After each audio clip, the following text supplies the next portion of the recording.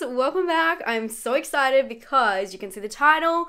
We're gonna go see A Haunting in Venice. This is the weirdest release this year, I think. I don't know. Let me know what you think the weirdest release horror-wise is this year. I think that this is bizarre. With not much marketing at all. It's directed and starring Kenneth Branagh from a screenplay by Michael Green, but it's based on The Halloween Party by Agatha Christie. I do not know that one, so I guess it's a murder mystery we're gonna unfold, but the cast is what makes this so insane. As I said, it has Kenneth Branagh, Tina Fey, Michelle Yeoh, Kelly Riley, and Jamie Dornan, amongst others. It's just a really weird cast. I just think Tina Fey as well. Did you know that Tina Fey was gonna be in like a murder mystery horror movie? It's so bizarre, and I think it has a lot to do with the strike that we haven't heard much about this because it just went under the radar. The session has just popped up. There was no real announcement about it. There's been no real big marketing, but they have been showing the trailer for a while. So I'm really excited to see this one. And the reason being, we get another seance movie this year. Not just Talk to Me, now we have A Haunting in Venice. The movie takes place in post-World War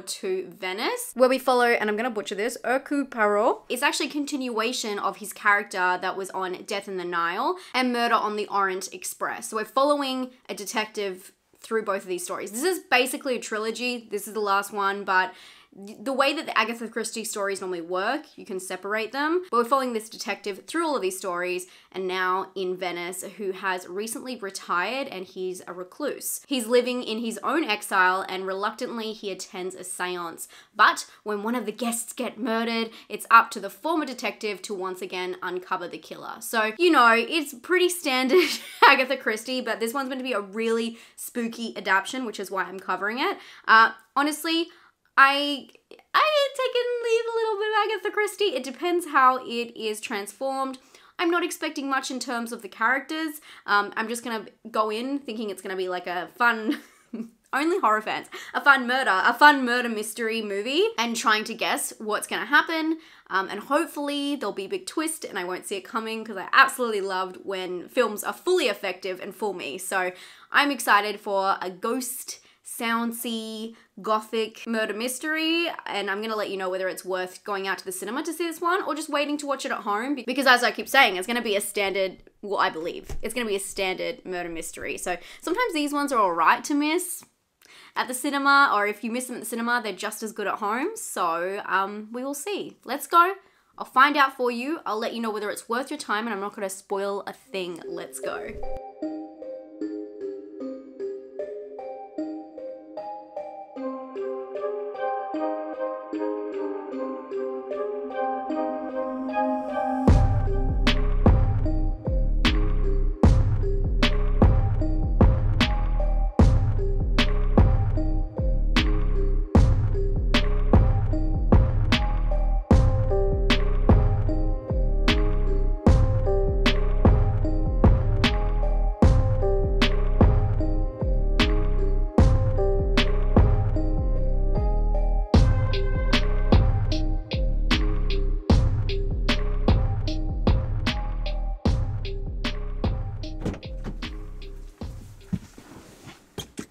Hi friends, I just got out of A Haunting in Venice. Let me just say, number one, I had the most theatrical experience watching that in the cinema because as you saw, it is storming. We're getting the end of our winter here. Believe it or not, I don't even want to explain that. If you don't understand that, I'm sorry, but it's the end of our winter here and we've just had the most insane day full of thunder, lightning, and that cinema was intense and it was perfect with the movie because the movie is set on a really rainy, stormy night in the middle of Venice and, you know, the middle of the canals, and the cinema is literally shaking at one point and the door kept slamming, and there was a leak inside the cinema. Thank God it wasn't on me, but it really worked with the atmosphere because it was raining throughout the whole film. So that was like a 5D experience. So very atmospheric. Let's start at the start. The movie is set on Halloween night. I'm very surprised they had such an early release, being still September, because basically we follow as we said, a detective or a retired detective. He is conjured by a friend to coming to this seance, and the seance is to call upon someone who died a tragic death. And from there, of course, it becomes a murder mystery, and it's in this beautiful old property. You know, he's just running around trying to figure things out, basically, and it is very spooky. The start of it, like the first act, really blew me away with how intense the scares were. And very old gothic kind of style scares, you know, the doors fly open, the wind howling, and I really liked that atmosphere. It was the idea of spookiness was definitely in the room, and the idea it's based on Halloween, the imagery of that. They had like all these kids dressed up, and also because it was set in Venice, they all had the masks, and it was really cool the way they worked with the imagery, and I was really impressed by that.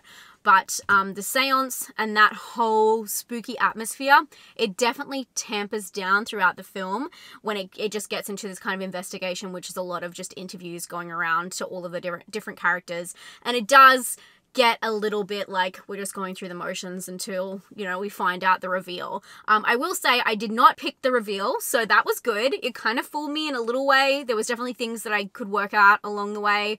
It's such a hard like balancing act, and that's why writers are so amazing at what they do, trying to create. And I guess like Agatha Christie is so great at what she did, because it's all about, you know, giving you certain clues and then but not giving you enough, so you'll be surprised by the reveal but still feel smart enough to follow the story along.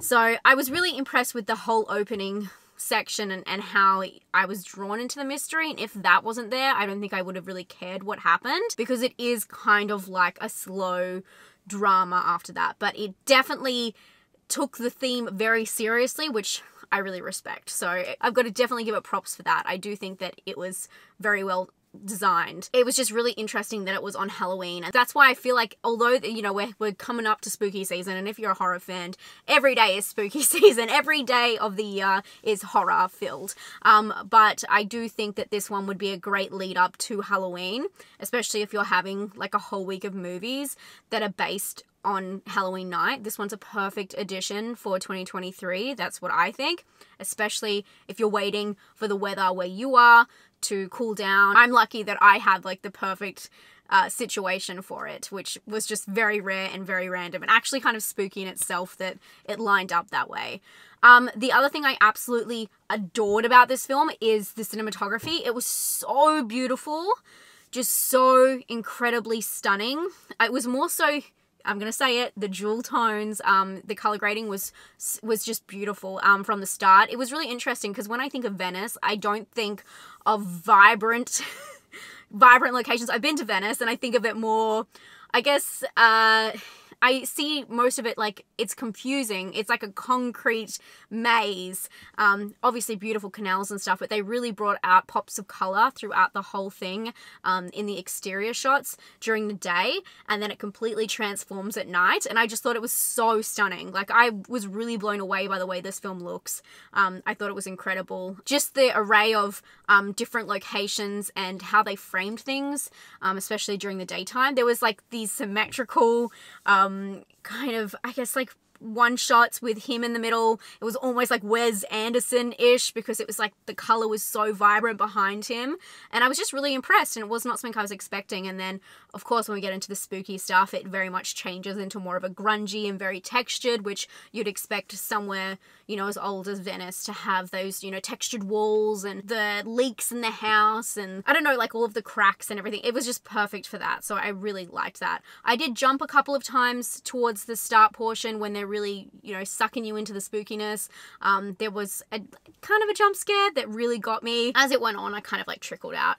I thought Tina Fey was actually kind of perfect for this role. I haven't really seen her in like a period piece. I'm sure she's done many of them, but I thought that she plays it to a T. So it actually made a lot of sense after seeing the film, seeing why she was casted for that kind of role. Overall, I do think it's a good time, but I do think it's for people who want to watch a mystery, you know, and find out all the clues and have it slowly unravel.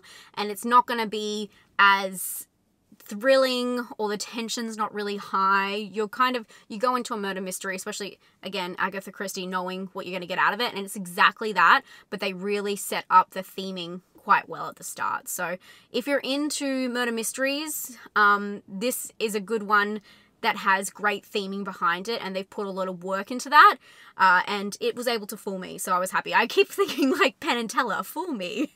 That's what I like in films. I want to be fooled, and I was a little bit. I do think, I have to say it, I do think with the reveal and whatever happens, I do feel a little bit cheated, but I'll leave that up to you to figure out. You will have no idea what I mean until you watch it, but I do feel a little bit cheated. So if you have seen the film, let me know if you felt the same way. But I do recommend putting this into your rotation if it sounds like something you'd be willing to watch, but maybe just wait till a little bit later. Wait until we're, you know, well into October. Like I said, it'll be a really good one on the lead up, especially if you have like a stormy night and you can't do anything else. This will be the film to chuck on for sure. I'm gonna give this one a personal score of 6 out of 10, a scare score of like 4. It's kind of spooky at the start, but it really phases out, so it's kind of, it attempts it. You know, you have to be really dialed in for it to be really effective, I think. And originality, I'd probably give it like a 2. Have you seen A Haunting in Venice, or do you plan to see it? Let me know down below. And are you wondering what else is coming out this year that's spooky and what is left to look forward to? Well, I have a list of my most anticipated films for the rest of the year right here. Check it out and let me know if any of them make your list. I'll talk to you all very soon. Stay safe and stay spooky. Bye, friends.